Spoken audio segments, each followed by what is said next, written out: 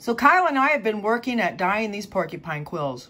We're trying to get purple, and we used grape Kool-Aid this time, and we got a really pretty color of rose. What do you think of that, Kyle? I like it. It looks antique. Yeah, it's very pretty. Why don't you show us what you're going to do with that? I'll show you.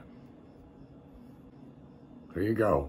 Oh, wow, Kyle. That was quick. That was really quick. Yeah, that looks amazing. Those are beautiful. That's beautiful. Thank you.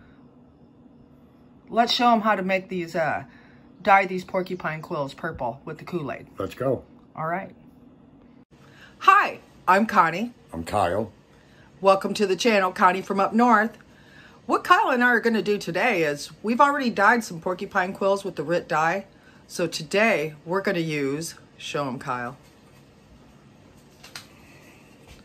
Kool-Aid. We're going to actually dye them with Kool-Aid. So if you want to find out how to do that, stay right there.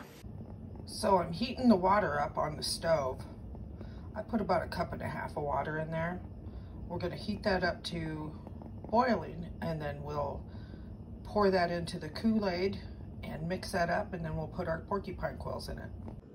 So here we've got a bowl and a spoon, some porcupine quills, and a package of grape Kool-Aid because we want purple quills.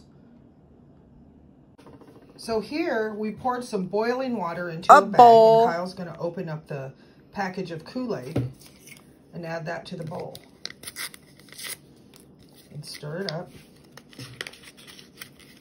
Hope it looks good. That's some nice purple ones. Hope they turn out like that. That'd be nice.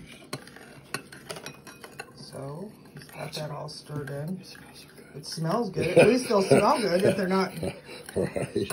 So, and then right here are the porcupine quills. Ready to add them? Ready to add them. So, let's pour them in there. Let them see.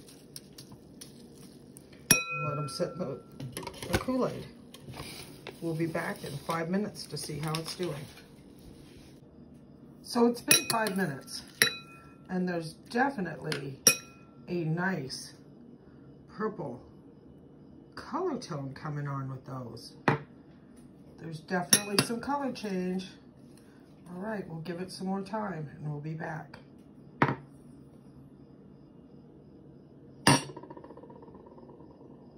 So Kyle and I removed these from the Kool-Aid, and they're not real dark purple, but they're such a nice, pretty rose color that we just love them. What do you think, Kyle? I like them. I like them too.